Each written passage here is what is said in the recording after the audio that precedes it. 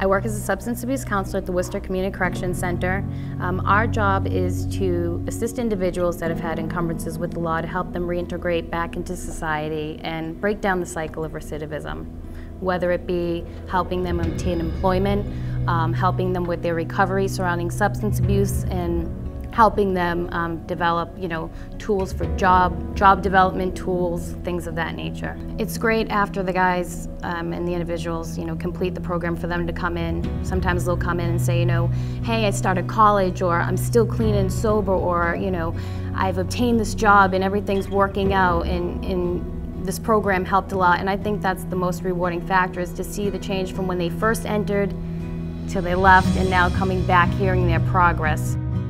Get straight, stay straight. This message brought to you courtesy of the Worcester County Sheriff's Office.